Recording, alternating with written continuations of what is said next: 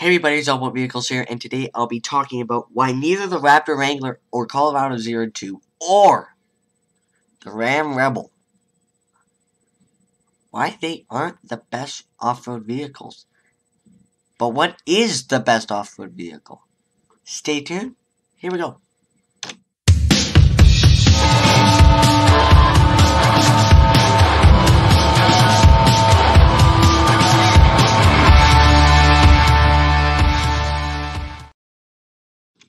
So,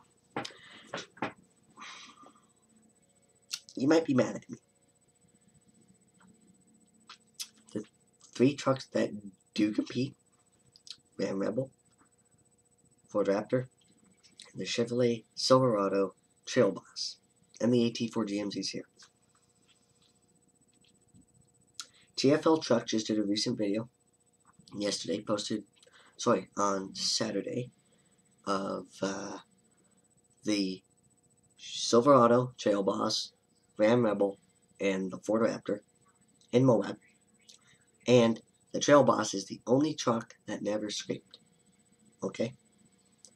In my opinion, that's a good thing, and that's why that is my favorite truck. Either the Trail Boss or the GMC Sierra AT4. Both GM products, so I'm going to like either or. So, and I like both. The flaw to the Trail Boss is I wish it had the 6.2 liter V8, but the GMC Sierra AT4 takes slack for that because it does have the 6.2 liter V8. And I think that would be the ultimate engine off-road, that 420 horsepower engine. The Silverado is the cheapest option. The cheapest option. And it has leather and heated seats. So the question is, and navigation, question is, why would you spend more money on a Ram Rebel, more money, even more so, on a Ford Raptor, when the Trail Boss won't be scraping tailpipes or skid plates? Why? Why would you spend $90,000 on a Ford Raptor when you can spend, 60 grand on a Trail Boss? So, you pick your poison. I think people might take the Trail Boss over the Sierra AT4 just because it's got a smaller engine, possibly better on fuel economy. If you've also seen that other video from TFL Truck, the current generation GMC Sierra, Chevrolet Silverado, gets worse gas mileage than last generation. That's a kicking nuts for them, because trucks, lighter, got more technology, better fuel management systems. Why does it get 3 mpg? Forget which configuration, but it got 3 mpg less in combined than last generation. Let's be honest, it's just numbers. It's not, quite frankly, I don't believe these numbers. Hey, I won't lie, that EcoDiesel does what the numbers work. It fulfills the numbers to a T. So, I'm not going to say that truck is a problem, but I think V8 powered trucks are going to not fulfill what is proposed, what they should get for fuel mileage. Yeah. So, you're probably bashing me because the Colorado Zero 2 is a diesel. That is probably the most fuel-efficient vehicle so far, till the Gladiator comes in.